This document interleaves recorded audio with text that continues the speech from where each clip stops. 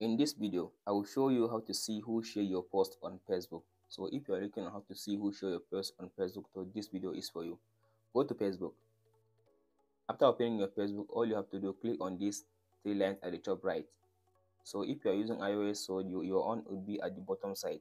So click on these three lines menu. So click on this settings icon, settings gear icon, this one.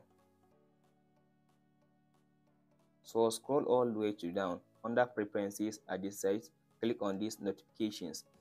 As you can see, these notifications, click on notifications. So under notification, come all the way to down. As you can see, click on this more activities about you. Click on this sites where it says more activities about you.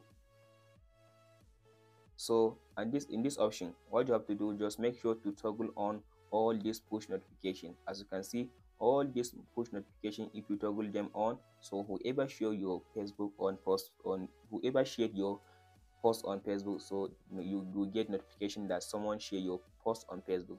So if you go to the back, if you go back and click on this notification icon at this side, this one, click on this notification icon.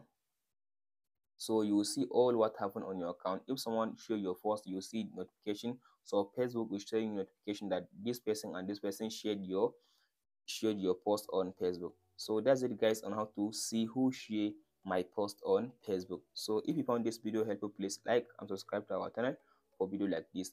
We'll meet in the next video. Thank you for watching.